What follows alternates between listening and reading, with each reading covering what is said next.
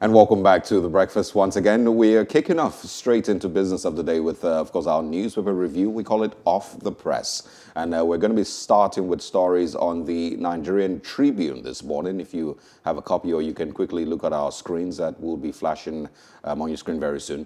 And of course, we've once again invited Ezekiel Nya-etuk to share his thoughts on these major stories across the country this morning. Good morning once again, sir. Good morning. Always a pleasure to be on Plus TV Africa. All right. So let's get straight into it. The Tribune this morning, of course, the big one across the world is Trump supporters defile U.S. democracy, overrun Congress. Of course, a clash with security men disrupt Congress certification of Biden's victory. A woman was shot in the chest. Also, reports say, maybe 3 or 4 people have been killed in, the violence from yesterday. Also, Finance Act 2020 exempts minimum wage earners from taxes. 2023 presidency, APC chieftains back Osoba on power rotation. Says zoning is a moral burden on ruling party. Osoba and others were deceived, Afenifere is saying. Also on the Tribune this morning, FCMB appoints Yemi Edun as acting managing director. COVID-19 infection rates soaring across the nation, and that is from the NCDC. And the Niger State governor says, I won't negotiate with criminals. 1 or 2 others, NIN, Nigerians to pay 25,000 naira for correction of date of birth and card replacement. And Cocoa House elevator crashes, kills 1, injures 3 others. 1 or 2 others I'll quickly share. Edo Court nullifies Ize-Iyamu's deputy's candidacy. And also electricity groups, MAN and OPC, kick against tariff adjustment. These are the big ones that we can find this morning on the Nigerian Tribune. Ezekiel, I think we may want to start from the United States this morning. Numerous angles to this story. Yes. If you will permit me, I'll pass that for another paper because, it's in all the papers. But there are some very instructive stories I won't want to miss on the Tribune. One of them is 2023 and Oshoba. And I think that the story that what's going on in America is something that should wake us up. If it doesn't, then it will be so sad. The question is, who do you send to the White House? Who do you send to the hilltop? Who do you send to the villa? Who? And the time has come when we must explore our leadership recruitment profiling. I want to ask a question. If we understand what a country is, and that a country is more important than the biggest blue chip in the world, is more important than ExxonMobil, is more important than any other institution in this country, I want to ask, if ExxonMobil, for instance, wanted to recruit a CEO, and a man like Oshoba, with all due respect, was on the list. Another person was Professor Kingsley Mohalu on the list. Another person was the former Anambra State Governor, Peter Obi, was on the list. I want to ask Nigerians, just to limit to these 3, or Madam Obi Ezekwesili, or even Madam Okonjo-Iweala, that is being, the toast of the globe. If these 4 or 5 people were on the list and they were to be interviewed for the top job of the CEO of the Federal Republic of Nigeria, who amongst them will stand a chance? Who amongst all these names that we are touting will stand a chance? The time has come when we have to ask ourselves that we should take this country serious. Look at what's going on in America. The man you send to our hilltop mansion or to our villa is the man that is going to decide very many things. And when politicians start to bring one of their own, with all due respect, we Nigerians have a moral burden. We are the voters. We are the owners of the system. The politicians are people that we send. The time has come when we must set a clear template on who should be the next, who we should recruit as the next CEO of Nigeria. Let's stop seeing Nigeria as a political entity. Let's start seeing Nigeria as a management platform that is managing our common patrimony. So as the politicians start to throw their names, we, the professionals, have to also come and start setting the bar. Let the politicians act based on the bars that we have set. And I want to tell you that for 2023, we have decided, we the professionals, I've been able to join Fixed Politics Nigeria at the highest possible level. And I'm also in Nigeria National Consultative Front at the highest possible. And there are so many other groups. We are coming together, and politicians will no longer decide the criteria because they are the players. You can't be the player and then you set the rules. No, we, the Office of the Citizen of the Federal Republic of Nigeria, we are going to set the criteria for our next CEO come 2023. Politicians can play their game. Oh, no, I don't believe this. Politicians can play their game, but we are definitely going to have our way, and they will play by our rules and not by their rules. All right. Now, go ahead, so please. That was very... I think we can take one more before we move on. Yes. The second one I want to take on this tribune has to do with NIN and paying 25,000. I'm still yet to understand what that means. If you lose your card, you need to pay 25,000 naira to replace that card.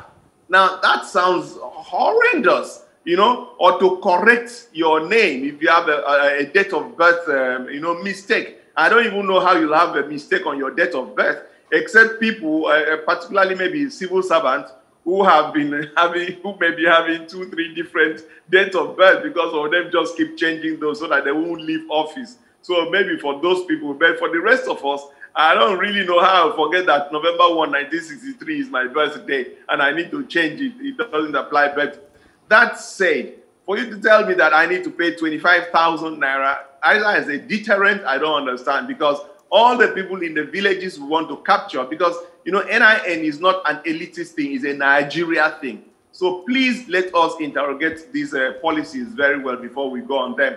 The issue of strike and the rest electricity tariff, I think we can take them from other papers. All right, brilliant. Okay, so let's go to the Nation newspaper now. The top story here says, Governor, bandits in North recruited from Mali, Sudan. They're saying they're hired through social media. We've seen this occur in other parts of the world with regards to other terrorist organizations.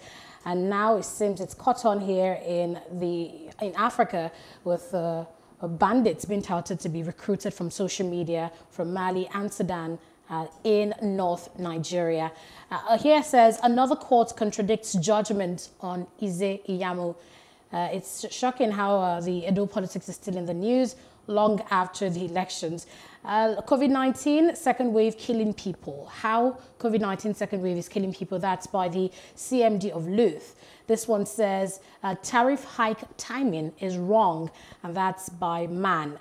And this other story says Sultan's GNI attacks Kuka, and Bishop lashes President Buhari's government again.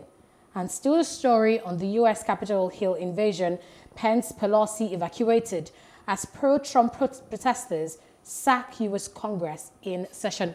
Mr. nya-etuk, which one of these stories would you like to highlight from security to COVID-19? I would like to take the headline, which is very instructive, and I want to take it from a completely different perspective. I stay here in Akwa Ibom, and I want to tell you that all the cows that are in Akwa Ibom, they don't belong to the Malams that carry them. They belong to Akwa Ibomites. I've been very, very, instructively informed on that. What am I trying to say? When we see the cows, we think of Malams have come again, but they actually belong to us. Now, we need to interrogate the business of banditry and the complicity of Nigerians. If these people are recruited, if they are hired, the question is by who? And number two, are the security agencies unaware of this? You see, banditry or terrorism or, all sorts of, it has all sorts of names that are just coming from one side. Whether we call it, terrorism, Boko Haram, banditry, and, we have all sorts of funky and sexy names for them. The issue is, who are those behind? It's an enterprise. And when we start to make cheap money and the government does not come hard on it, it becomes very difficult to stop. Imagine that you can just recruit people, You know, there was a story that was in the, there was this video in the social media of a man that he hired tracker, not tracker, what disbands trackers. So if you put that, it disables trackers in a car. He bought it and gave people, and they used it to steal cars for him. And cars that he was selling for 3 million, he bought them for 600,000. What am I saying? He's able to recruit people and give them this to make cheap money. The question is, to what extent have we really sat down? The federal government needs to come hard on these things that we are toying with. Number one, because of kidnapping and all those things, our children are no longer going to school in the north. Have our northern brethren really sat down to understand the implication of this on the long run in the next 5 years, 10 years, 15 years? Parents, out of the love for their children, can't stand the risk of sending their children to school. Children, even if the parents say, look, education is so important, they are so traumatized, they are so afraid that they can't even think of wanting to go to school. Have we realized what this is doing to the foundation of this nation in the next 5, 10, 20 years? Are our leaders really thinking? The time has come when we that call ourselves professionals and we think we know what thinking is all about have to step into the political arena and seize this arena. Because the people that are there, a lot of them are entrepreneurs. They are political entrepreneurs. They really don't understand the essence of government and governance. I can never quote this enough. As a matter of fact, some people have started like calling me chapter 2, Chapter 2, section 14, subsection 2b says that the security and welfare of the people shall be the primary purpose of government. So we need to step in, because all this banditry thing is business, it's an enterprise, and must be stopped. Quickly also share on the NASIMA Manufacturers Association of Nigeria, speaking on the hike in tariff, electricity tariff. What are your quick thoughts on that one before we move on to the next paper? It's something that I find a little disturbing. Timing is everything in policy formulation and a buy-in of the people. The best policy that doesn't have the buy-in of the people is bound to fail. But the worst policy that has the buy-in of the people stands a better chance of succeeding. We have two different contradicting opposites that we need to manage very well. Number one is that you can't do business at a loss. It doesn't make sense. If you produce something for 10 naira, you can't sell it for 8 except somebody is subsidizing, and we don't have the money to subsidize. So there must be cost-reflective tariff. At the same time, we are at a situation where we want to encourage production. So the federal government has to sit down and decide where the resources should go in the interim. With time, you can adjust. So I agree with Man that bringing all these increases in tariffs, they just make a bad situation worse. At the same time, I know that the discos, the gencos cannot give us power except it is cost reflective. So the question is, what are we subsidizing? Are we subsidizing inefficiency? Are we subsidizing corruption? Why don't we really sit down and look at this and take hard decisions? Mr. President really needs to bring, thinkers to go through the processes and give him the line of best fit in the circumstance. All right. Let's now move to the Daily Sun newspapers. The big one you can find over there, of course, is talking once again on the labor preparedness for strike over electricity tariff hike. I think you already spoke on that. Igbo would resist any attempt to destroy Ohaneze, and that is from Hakim.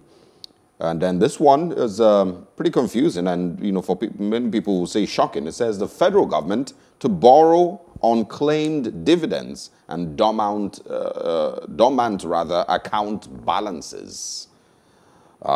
Releases 11.818 billion for payment of MDA retirees.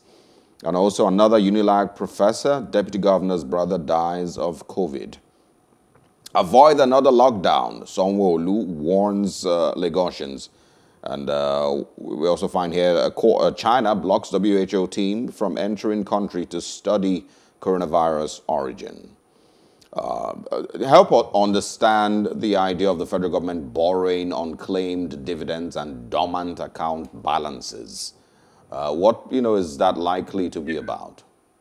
Yes. I'm one of those that have always advocated that these unclaimed dividends and dormant accounts should not be left in the banks to make money and profit therefrom and all that. I'd actually made a proposal on how you can graduate unclaimed dividends into 20 years, 10 years, 5 years, and what to do with it. I had a very, very, very elaborate analysis of all these things because we're looking for money and we cannot go borrowing money when there are some monies that are sitting in the banks. And because the MDs, CEOs, and real owners of banks are the big people in government, they fail to tackle the banks. The banks are one institution in this country that we really need to beam such light on because there's a lot of unethical things that they are doing. They are not supporting businesses. They are making a lot of money and they are making cheap money. And it doesn't go that way. It shouldn't be that way. On the other hand, I fear that, there has to be, we can't have that elaborately discussed here, but it's one of the things I've put forward time and time again on what should be done responsibly. What bothers me is that we do not have the level of responsible leadership that will collect our money and invest this money in a way that really makes sense. Now, when you look at, things like the rail, that should be very good. The question is, number one, what's the cost of the rail? Number two, where are the locations of the rail? Is it political or based on strategic economic interest? These are things that a government will come one day and put politics aside and face development and face what makes sense and best returns on the investment. Government is the manager of the resources of the people. Yeah. And anywhere you manage, you want to have best returns on investment. Mr. nya-etuk, apologies for jumping in so abruptly, but aside what the government will do with the money, yes, how does it make sense that the Nigerian government wants to take money from dormant accounts and unclaimed dividends? Is Nigeria that broke? And what exactly does that mean? With regards to our search for money. Are you living in space when Nigeria is going every day to China to borrow money?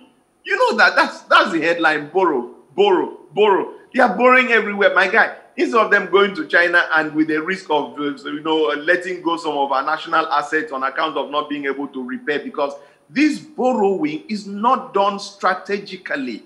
I do not know the basis that China gives some of these our loans, and there are certain places that you go to borrow and they give you very strict conditions. But China is so sweet and so easy. You need to borrow where they will put real fire on your head. The more fire they put on your head, the better for you, because you must always borrow with an intention to pay back. And not to say, well, I have 4 years to go. I just want to do some things, finish my tenure. Whoever comes to take over from me, that's his headache. I think that we should be able to interrogate the leadership profiling. I will never say this enough. So Nigeria is broke. Nigeria needs money. Nigeria doesn't have money. So for me, instead of going out to borrow, let's come inwards and see if there's any way we can re-strategize and we can get more funding and we can take money from people who are going to watch where you are going to put that money into and be able to have returns on investment. That's why when you talk about pension funds, they first went for pension funds. People started shouting. Now they are going for dormant accounts and unclaimed dividends. And it makes sense, but let it be done. Let them call the organized private sector to sit down, interrogate it, and approve it, and not just send it. There's something about the Senate. It sounds good when you talk about looking inwards. We're going to move to the Daily Independent next. But, when you talk about looking inwards, unfortunately, you may not have time for you to respond to this, but I just wanted to chip in. Looking inward, shouldn't that, or the concern of the Nigerian government, be looking for ways to block leakages and to reduce the cost of running the government? We have heard too many times of how monies are being spent frivolously in Nigeria. There's so much corruption still going on in the country. We should get angry enough to stop these wastages from our public officers. I really want to call on all well-meaning Nigerians to come in and join. You know what I've done in Akwa Ibom State? I have made the budget public. and I've made it across everywhere and everything in the budget. We are sending it to everybody, all the nooks and crannies, wherever we are, and we are setting up teams to monitor this thing. We can't leave government to government again. We can't do that. All right. Ben, Yes. maybe just my last comment on maybe Okay. whichever is last paper, let me just one comment, which has to do with the White House, which I said I would look at before. Let's share from the Daily Independent. Hopefully it comes up there, and then you can take it from Yes, that story is right here as well on the Daily Independent. But the big story here says it's about the 2023 zoning controversy. It says why APC presidential primary will be open to all aspirants. Tony Momo here saying it won't be good to consider the North again. And here it's talking about COVID-19, second wave claiming many lives. Luth CMD laments, and Unilag loses another professor to coronavirus. And still on security matters, traditional rulers, locals harboring bandits. That's according to Bello. On page 4 of the Daily Independent, there's a story here saying pandemonium as explosion rocks Rivers community. And Edoguba poll, court nullifies candidacy of Izeyamu and Ganeyu. And NIN, NIMC announces charges for card renewal and others, as well as the story of FCMB appointing Yemisi Edu as acting MD. Now, those are the top stories on the Daily Independent here. Mr. Nya-etuk, the story about 2023 presidency. I'll just take the bottom two. Quickly, please. Number one, shout out to the MD designate of FCMB. Okay. That's it. A lady, I mean, my joy is that a lady is there, and I'm happy. Anywhere that women get into, a lot of times, I'm happier because they are usually more circumspect and more careful. Then, White House Trump, the bottom line is in the paper. Two things. Number one is that let Nigerians learn two lessons. Lesson number one, oh youth. As Trump supporters have gone in there, Trump is going to leave the office. The CCTV is going to identify all those supporters. They are likely going to be jailed. While they are in jail, Trump will be having his business. And this calls attention to young people, how you follow politicians. When the die is cast, you will be captured, you'll be jailed, and your politician will be doing his business and going about his life. So please don't follow people blindly, because what happened in Capitol Hill some hours ago, the consequences are going to come up, and I can tell you that for free. Secondly, I think Nigeria should be able to get angry enough that the democratic institution is being desecrated, and as a result, should place travel ban on people that are key actors, and one of them is Mr. Donald Trump. I think there should be a travel ban placed on him to Nigeria, and then other key actors, because if America is starting to have a problem, the biggest democracy in the world, in the black world, which is Nigeria, should step in as a big brother and caution them. I don't know what you think. I totally agree. We agree. We're on the same page on that one. And we now come to the end of the newspaper review for today. Thank you so much, Nya-etuk, for always coming on the program. Good morning to you. Thanks, man. Where's Gerard Butler when you need him? Olympus has fallen. I don't see any Gerard Butler showing up, or Jamie Foxx. Good morning to you. Stay with us. Of course, we're going to be sharing with you what happened today in history, the 7th of January, some years ago.